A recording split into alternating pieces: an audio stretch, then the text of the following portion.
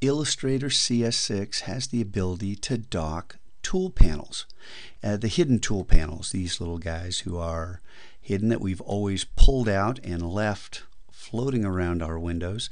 And I'll get to this in just a second, but I want to share something else first, kind of a little secret tip, is I was playing around with these gradients on paths that we can use a gradient on a stroke, and playing around with different shapes and wondering, gee whiz, can I find something useful? And while I'm playing around, and isn't that odd, will the gradient tool work on these paths? Oh, that would be so cool. It doesn't work. And the only reason I'm sharing that with you is because now we both know it doesn't work. All right, so I'm going to pull out a couple of our little hidden tools, and you click and hold and then come out to this little bar at the end, and when you let go, you now have created that floating panel. And we've all done this and created our own sets of floating panels, which, look at that one docked.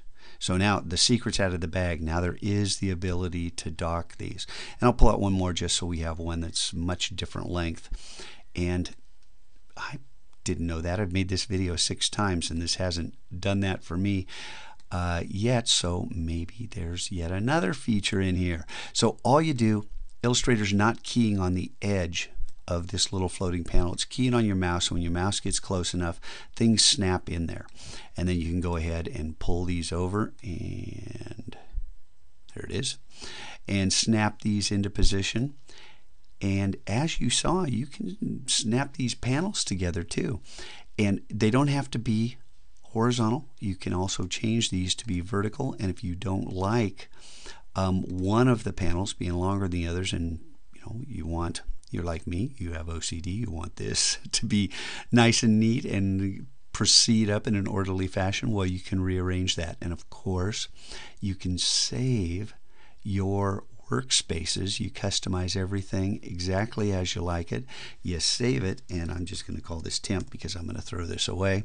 Say OK, and then when you come back to Illustrator and you're working in Essentials and you want to get, you reset Essentials. This is also new. This was in Photoshop before. Now Illustrator has it, and you reset Essentials how you like it. And I always do this, so I'm going to reset my Essentials layout so it opens up the way I want.